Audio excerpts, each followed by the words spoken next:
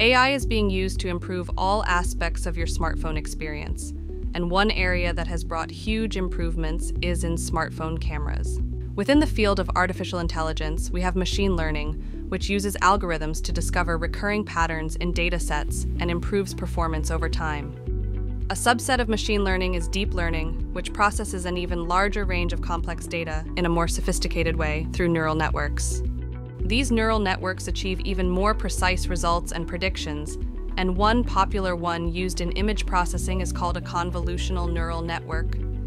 We can find these deep learning models everywhere, from self-driving cars to image segmentation on X-rays, satellite imaging for detecting gas leaks, and of course, smartphone photography. When it comes to smartphone cameras, you may wonder, how do they distinguish between different elements within a scene? Well, the smartphone uses deep learning to perform what is called semantic segmentation. This is the process of classifying each pixel in an image in real time into predefined categories such as buildings, sky, or people. This is different from traditional image classification models that label entire images. With the help of this neural network and a powerful chipset, individual adjustments can be made to the subject, such as color rendering and autofocus, or modifying the sky to adjust the highlights and accentuate the blue color.